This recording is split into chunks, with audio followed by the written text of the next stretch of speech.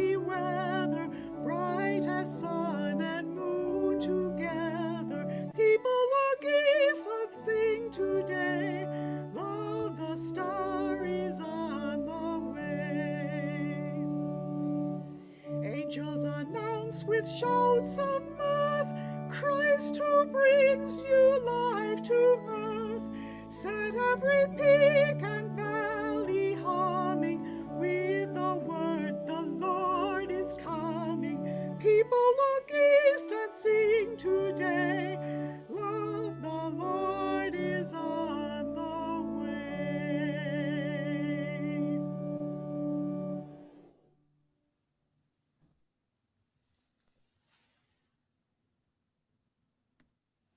This morning we light the candles of hope, peace, and joy. These candles remind us that even in the midst of darkness, we have hope. Even in the midst of struggle, we follow a God who brings peace. And in all things, we are called to be joyful. We light this fourth candle as a symbol of God's love for us and our love for one another. Come, Lord Jesus, come.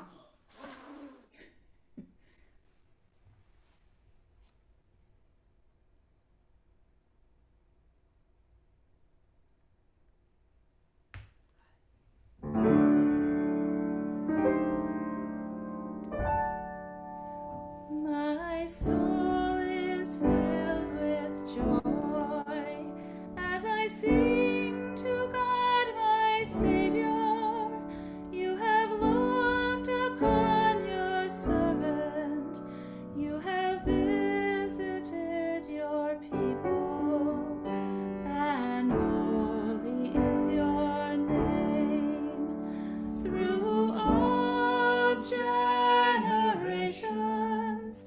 Everlasting is your mercy to the people you have chosen, and holy is your name. I am lowly as a child, but I know from this day forward that my name will be remembered, for all will call me blessed, and holy is your name through all generations. Everlasting is your mercy to the people you have chosen, and holy is your name. To the hungry you give food, send the rich away empty. In your mercy you are mindful of the people you have chosen, and holy is your name through all generations. Everlasting is your mercy to the people you have chosen, and holy is your name.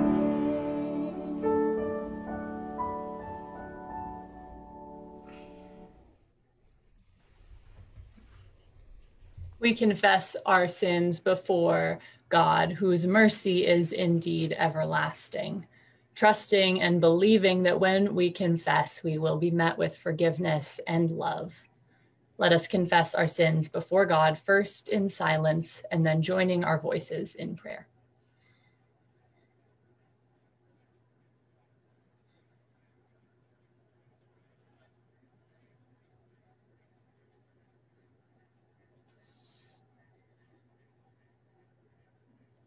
Continuing in prayer.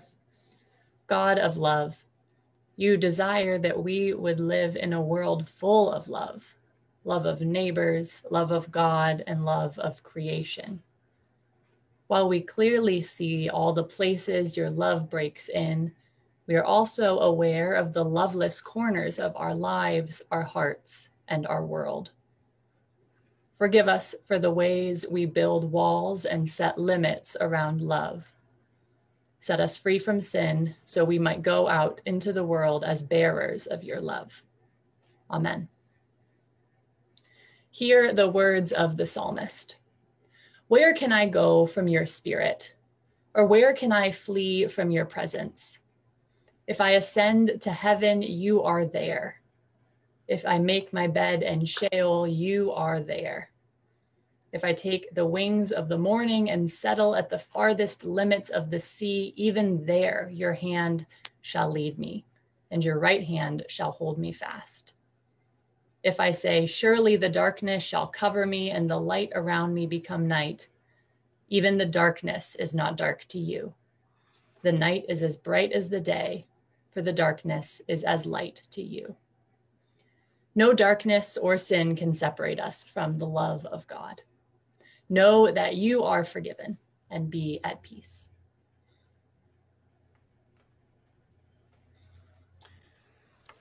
Friends, the good news of Jesus Christ is that he brings peace into our world. And then we have the gift of bringing that peace to others. I invite you, if you are online with us live today, to use the comments section to greet one another, but also to pass the peace of Christ to one another. If you are new or visiting with us, I encourage you to take a chance and use your fingers and type a little message in. And I know that you will be greeted with love by our community who is gathering remotely in this way. If you're watching later, I encourage you to pause the video and take a moment and pass peace to someone else. Connect with them. Offer the peace of Christ. And so, friends, the peace of Christ be with you.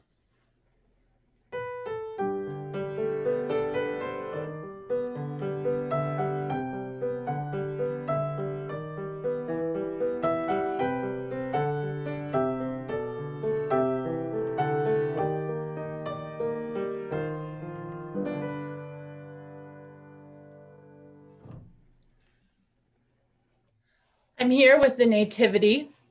If you'll remember, last week the shepherds heard the angels speak through the opened up sky proclaiming that Christ was coming. We have the shepherds here. And this week, Mary and Joseph are arriving to Bethlehem. Now, if you remember, they knocked on every door and they couldn't find a place to rest from their long journey or a place for Mary to give birth to baby Jesus until they knocked on one door and someone said, "I don't have any room in my house, but I have some room in my barn and you're welcome to stay there." So that's where they went and that's where they rested as they waited for the birth of baby Jesus.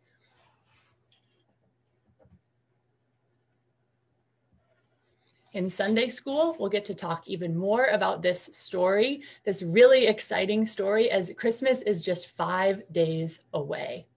And speaking of Sunday school, I want to thank Connor Cushman for the beautiful artwork, the bulletin artwork that he did today and colored for us. Thank you, Connor. It looks lovely.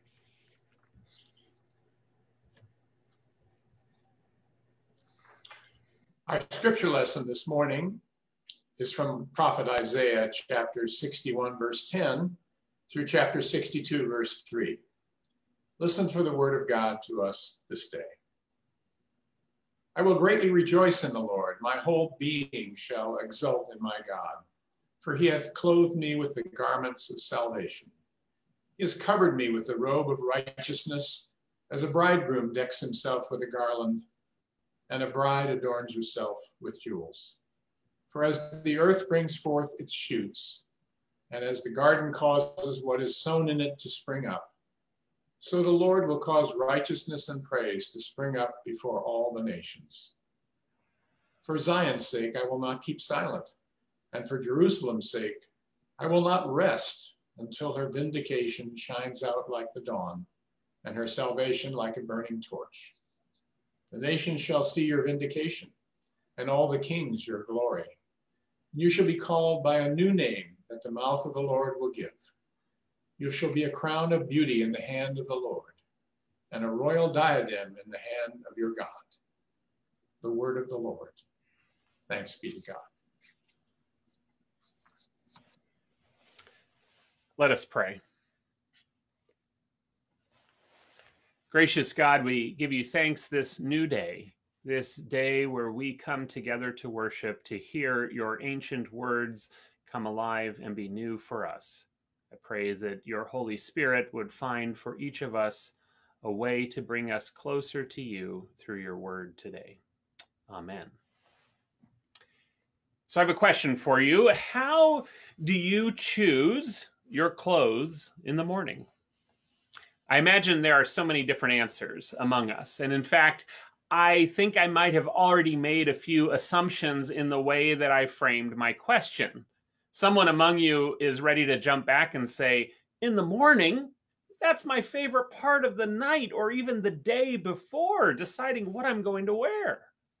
And of course, there are those of you who are also wanting to correct my use of words. Choose?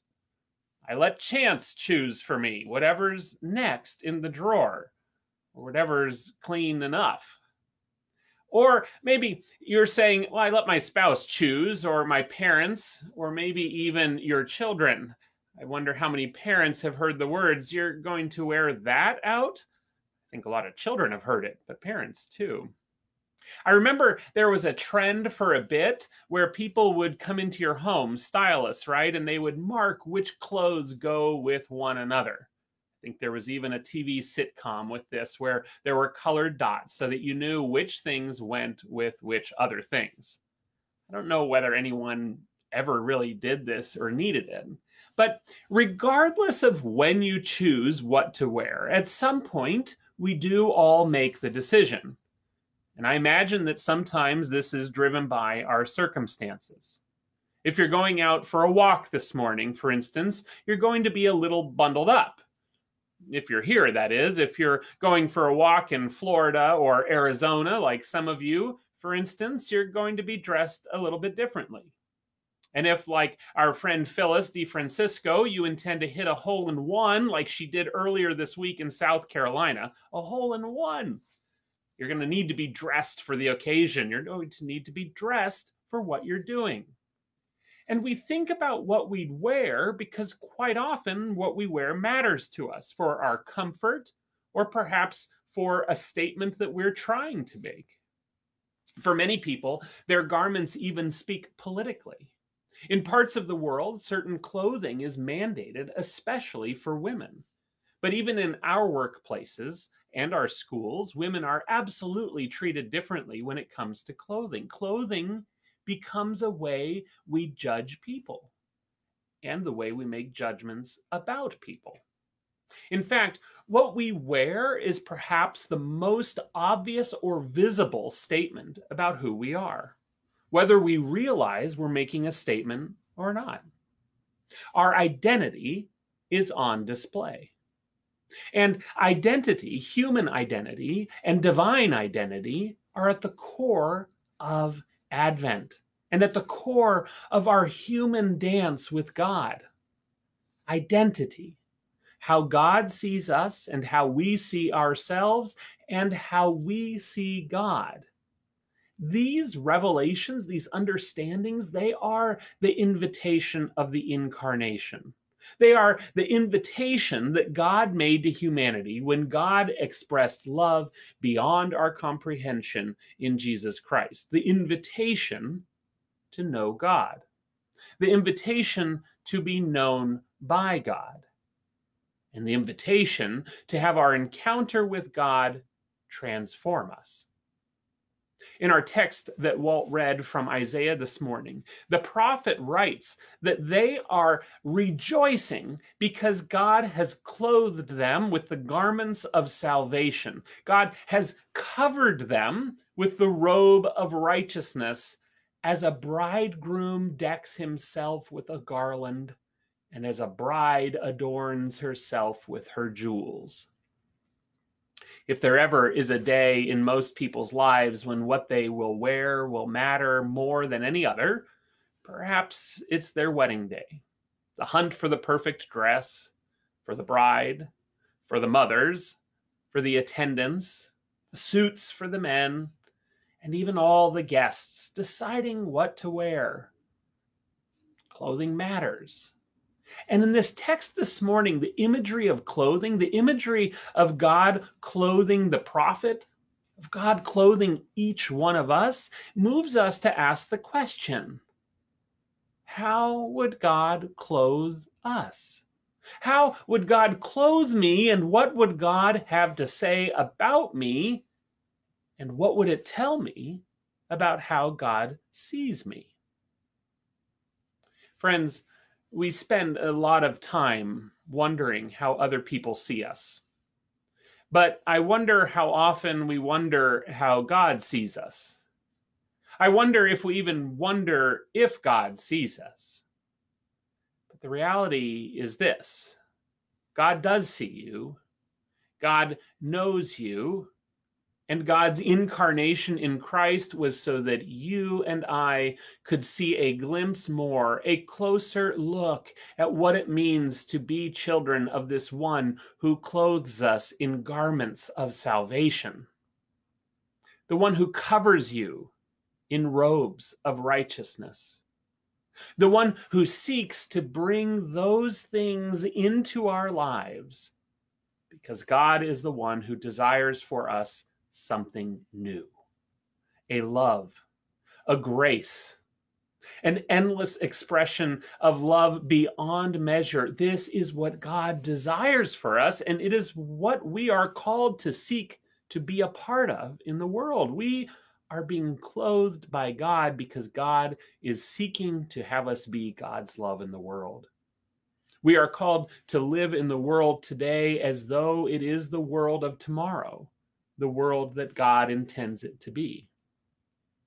In our text this morning, a text again that was written at a time of desolation, a time where people's lives were complicated by confusion and doubt, and even in the moments of hope, a realization that the road to normal, whatever that means, the road to normal was going to be a long and difficult one, if normal could ever even return.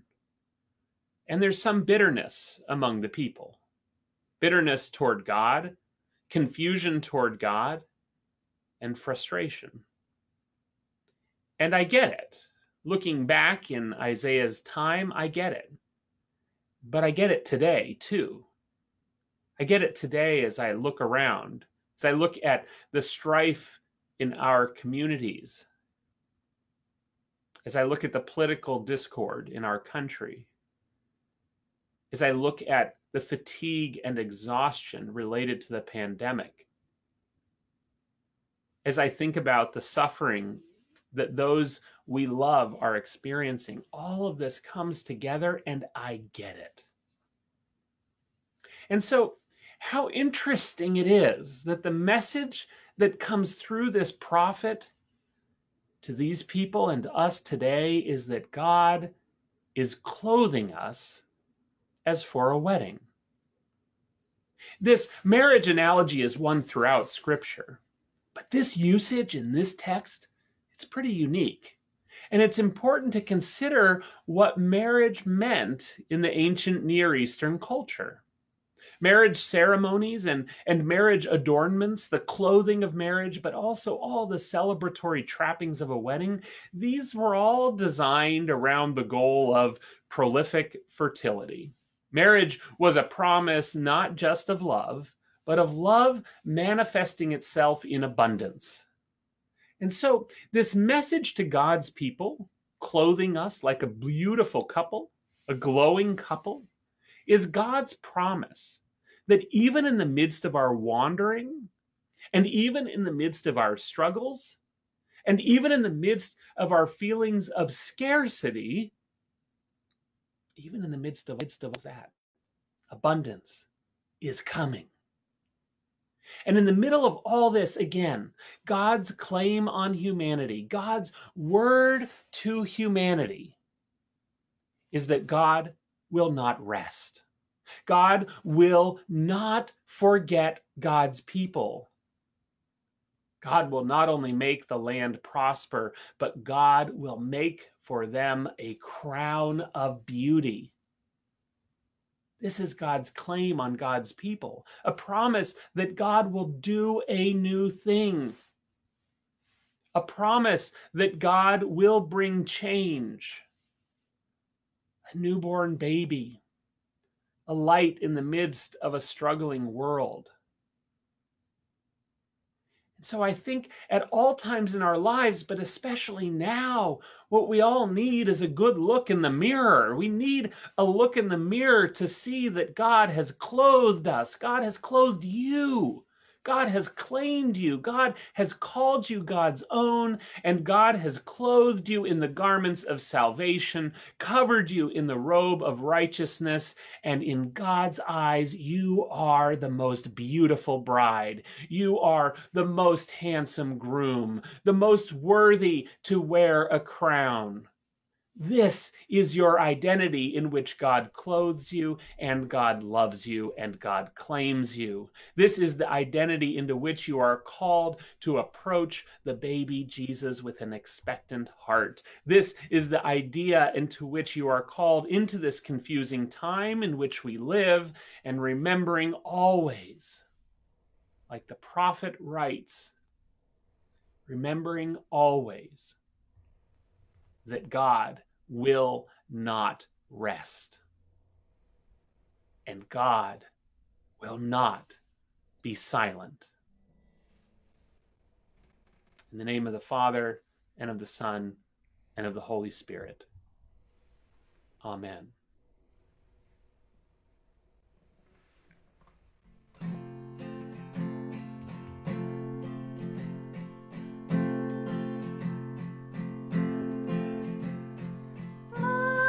Come, a light in the darkness, love shines forth in the Bethlehem skies. See, all heaven has come to proclaim it. Hear how their song of joy arises. Love, love, born unto you, a Savior. Love, love, glory to God on high. Love is born, come share in the wonder. Love is God now asleep in the hay. See the glow in the eyes of his mother. What is the name? Her heart is saying love, love, love is the name. She whispers love, love, Jesus Emmanuel.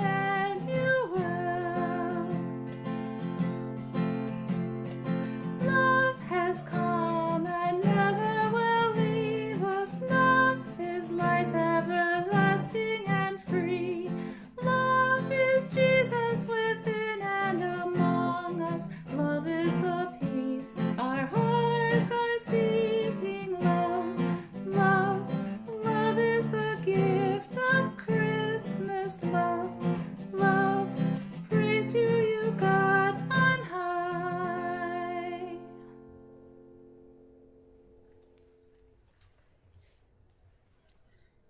Let us pray. Gracious God, your love rushes forth like a river. It surrounds our lives and fills our lungs like the air we breathe. There's nowhere we can go to escape your love. There's nowhere that we can go that you have not already been. This Advent, we give you thanks for the gift of your Son, the gift of divine love made human and clothed in flesh, love incarnate. We ask that this love would be felt in all the hurting places of our lives and in the world. Particularly today, we pray for Betty Toft in her passing and those who loved her as they grieve. We pray for everyone who is sick or recovering and those who care for them. We pray for the lonely and the isolated, those mourning lost traditions and opportunities to connect with people they love. God of love, for all of the glimmers that we get of you, we are so grateful. We thank you for new life and rejoice with grandparents Betty and Paul and new parents Scott and Leah upon the birth of little Noah Raven Banovic. And God, in this season of Advent, we all await with hope the birth of Christ. Christ, who is the source of all love and who taught us to pray, saying, Our Father, who art in heaven, hallowed be thy name. Thy kingdom come, thy will be done, on earth as it is in heaven. Give us this day our daily bread, and forgive us our debts as we forgive our debtors. And lead us not into temptation, but deliver us from evil. For thine is the kingdom, and the power, and the glory forever. Amen.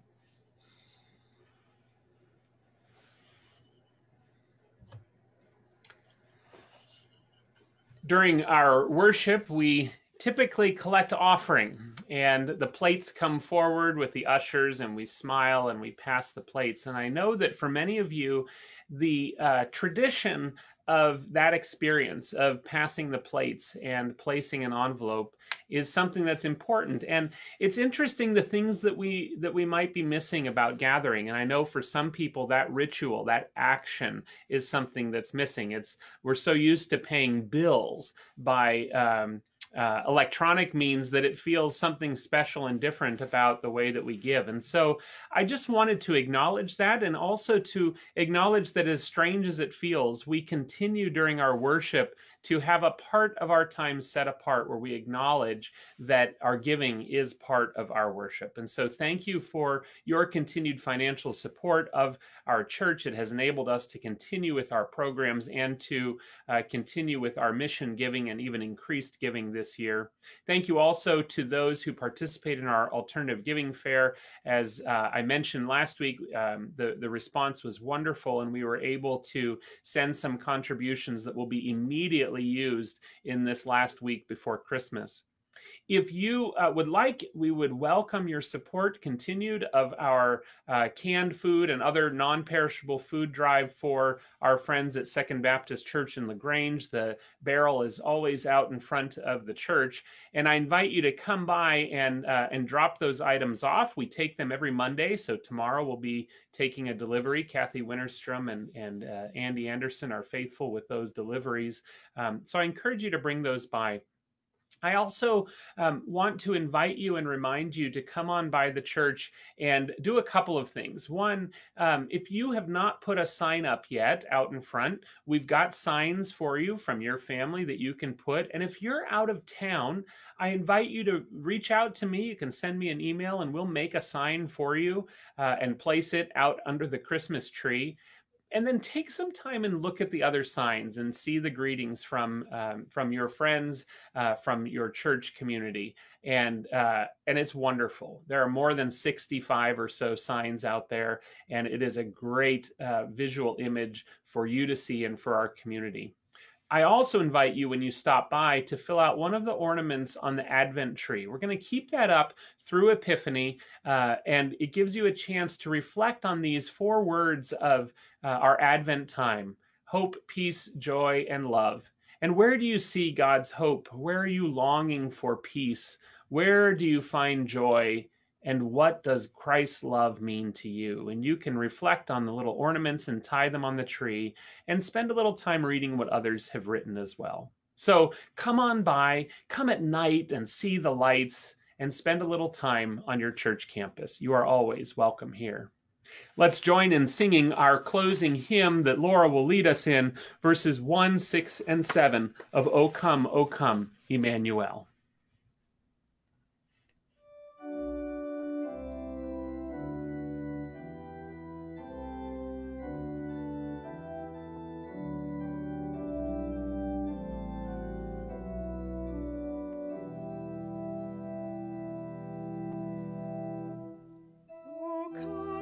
Come, Emmanuel, and ransom captive Israel that mourns in lonely exile here, until the Son of God appear. Rejoice, rejoice, Emmanuel shall come to thee, O Israel. O come, thou dayspring, come and cheer our spirits by thine advent here.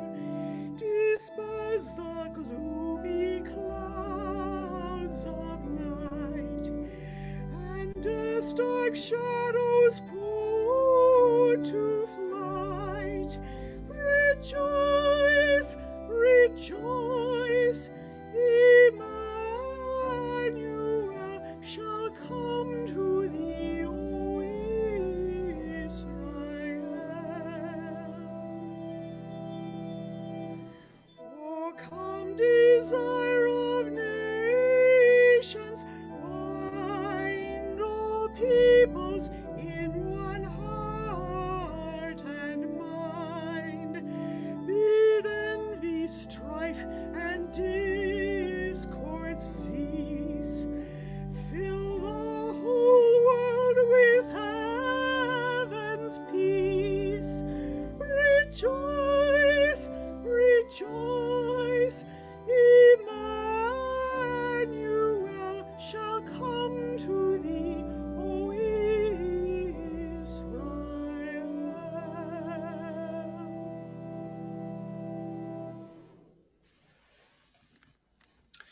Our time of worship has come to a close, but our time together has not. I remind you that we have our congregational meeting and a time of fellowship starting after the postlude. The link is available again on the website, in the bulletin, and also on in the chat there. And you can click anytime, and there'll be a little waiting room where you'll be until we can get everyone into the room. So just be patient, grab a cup of coffee, and join us for our time of fellowship. A reminder again about our longest night service tonight at 7 p.m. And then we'll be gathering on Thursday night on Christmas Eve at 8 p.m. Be sure to have a candle, and we'll be serving communion again. So you'll want to have bread, some form of bread, and fruit of the vine with you. Friends, this season of Advent continues on our journey toward Bethlehem. In these next few days, my encouragement to you is that you reflect on this idea of who you are in the eyes of God, and how you respond to God, and how you'll respond on Thursday and on Friday when you welcome this newborn baby Jesus once again and anew. And so, friends, go out into the world. Go with the blessing of God, the Father, the Son, and the Holy Spirit. And may you be filled with the hope, peace, joy, and love of Christ. Amen.